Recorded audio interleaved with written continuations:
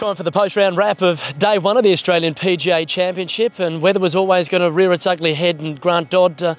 What a shame it's already come here on day one. Yeah, it is, Luke. I mean, it's always a pity when we get disruption of a day of golf, but particularly one there was such anticipation about what might happen. But look, it happens, and it does happen in Queensland. But as you can see behind us now, the players are getting ready to go back out to complete their second rounds. Most of them won't get completed today, but they'll be back at 5 a.m. tomorrow morning to have another warm-up. But look, it's nice conditions now, and someone's going to go out there now and shoot a really good score.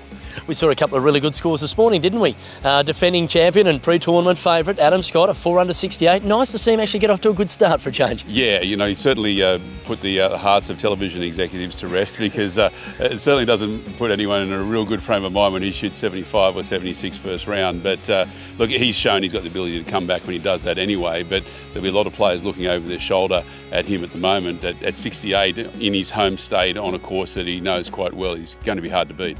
Just the one blemish for Adam Scott at the drivable par 4/8. He had to go with the big dog, hit it in the water and made bogey, but bounced back with a birdie on 9 to shoot that 68. Out in front is Boo Weekley, the colourful American, shooting a 66.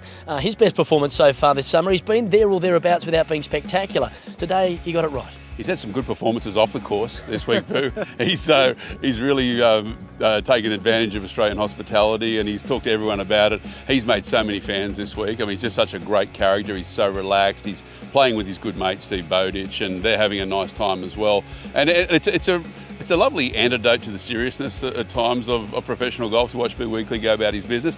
Add to that the fact that the guy can really play. I mean, he has got a pure golf swing. He's one of the best ball strikers in the field.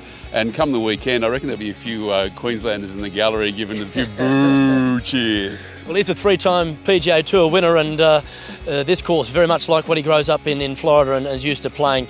A couple of nice surprise packages. The veteran David Smale back on the first page of a leaderboard. This James Mascherani, what a lovely story from him. Back from college golf in the States and had to Monday qualify for each event. He's starting to get his name in lights. And then Jared Lyle, a 3 under 69. We know the story well, but great to see Jared amongst the action.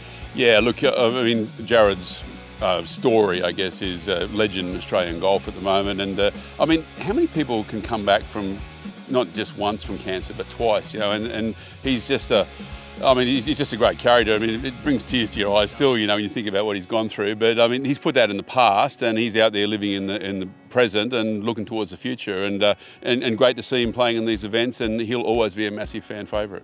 So, despite some poor weather with the rain, we've still had some great golf here at RACV Royal Pines. Grant Dodd, thanks for joining us.